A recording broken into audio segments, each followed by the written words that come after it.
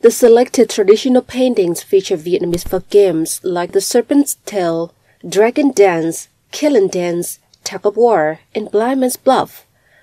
While these paintings are less known than the famous Four Seasons and Four Virtues collections, they still showcase the distinctive traits of Hang Trong art, unmistakable in their uniqueness.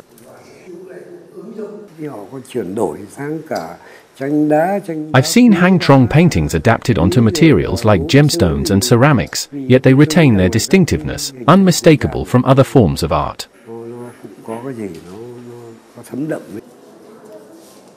During the workshop, participants have the opportunity to decorate their own poonah paper lanterns.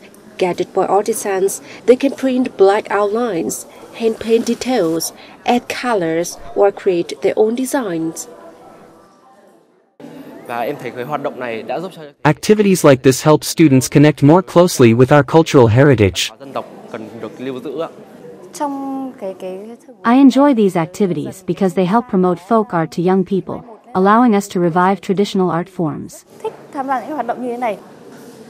Through lanterns depicting images of Vietnamese folk games, the Magical Color Project aims to evoke childhood memories.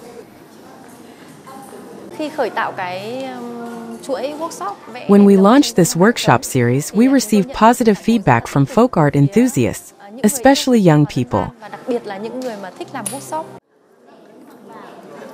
Beyond merely admiring the lanterns, the process of hand painting and affixing artwork onto the lanterns allows participants to gain a deeper understanding of the cultural significance and beauty inherent in each traditional painting.